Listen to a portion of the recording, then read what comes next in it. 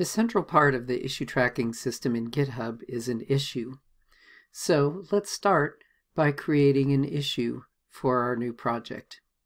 I can tell right away that my repository has a couple problems. One problem is that the README is not very good. The other thing is that when I created the repository, I wasn't sure what the correct license was that I should use.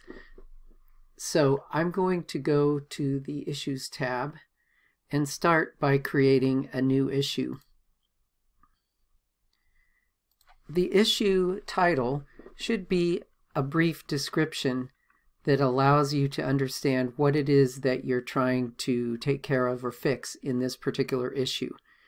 There is an opportunity to leave more extensive comments below, but the title is what you're going to see when you see the issue listed along with many other issues.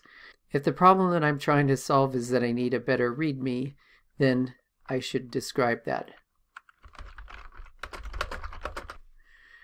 The comment section below is where you can give a brief summary of what needs to be done in order to accomplish or to close this particular issue.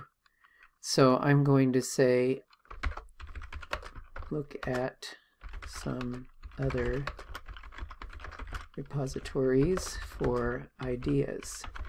When you create the description, you can use Markdown. So if you know how to do Markdown, you can do things like adding links. Here is a website that has a very nice README, so I'm going to copy its URL and go back and add it as a link. Okay, so I'm going to hyperlink this repository by adding the URL that I copied. If I want to see how the Markdown that I have so far is going to be rendered, I can click on this Preview tab and see this is how it's going to look. The other thing that you can do, besides various other sorts of formatting like bold and so on, is to include screenshots. So if I want to show a feature, for example, this repository structure, I can capture it using my screen capture software. I've saved the screen capture in my downloads folder.